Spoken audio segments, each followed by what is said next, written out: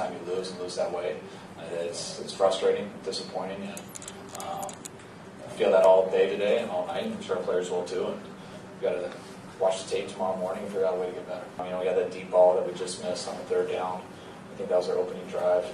I think the next series, I thought we had a chance to get a huge play to Kittle down the sideline. We would have ended up inside the 10, and we're just a little short on protection and ended up having a sack fumble on that. That turned it over, and we lost Ruben the next play, and they went down and scored.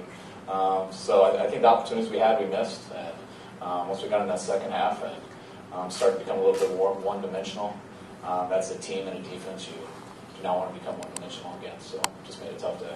And I thought it was a little deflating when you have a big turnover like we did, especially when on the play it was a chance to have an explosive touchdown.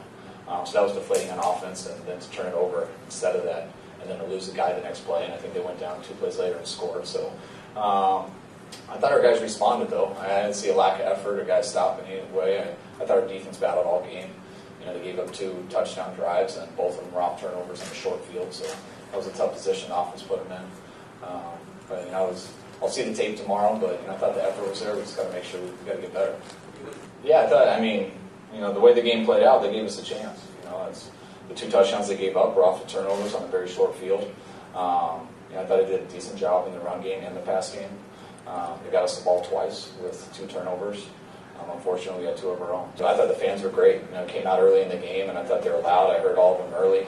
I don't think we gave them much to cheer for in the second half, so definitely can't blame them for that. It's definitely want them to stick with us. I think this has been a great fan base for a long time. I think it still is.